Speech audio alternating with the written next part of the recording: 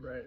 So like, I don't even know what the hell I was talking about, but the Substack, just follow it. I made it as clear and as simple as possible to follow recipes, where to get the items I cook with. The lighting sucks right now. The sun's going down and I'm being lazy and don't want to get up and turn the light on, so whatever. And nobody watches this shit anyway, so oops.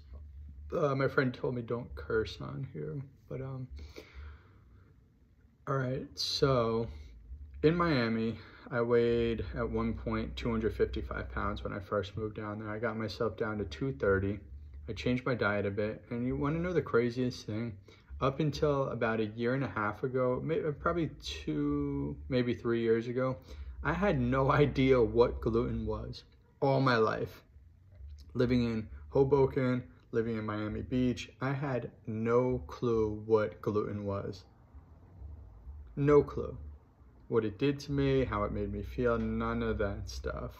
I had no clue. I've never even heard the word, which is crazy. And now it's thrown around a lot, which is good. And more people need to be aware of it. So yeah, I had no idea about gluten. And then why am I telling you this? Because the Substack pretty much gives you a gluten-free diet, a sugar-free diet. And it talks about insulin spikes and how it's not good for you, you know, and how it helped me change a lot of things. And then with gluten, there's a lot of other addiction or other things that are associated with it, autoimmune disease, all types of stuff that it riles up. And I feel amazing right now because, I jumped in the ocean today. Like I jumped in head under, got my, like, everything. You know, it was only like 70 degrees here in California, but the ocean wasn't bad, and I jumped in 70, yeah, I don't know what the water temperature was, but it was kind of freaking cold. But I jumped in and I felt amazing. I got some fresh spring water. I brought it down, I drank it, I feel great. I went to the gym for the second time.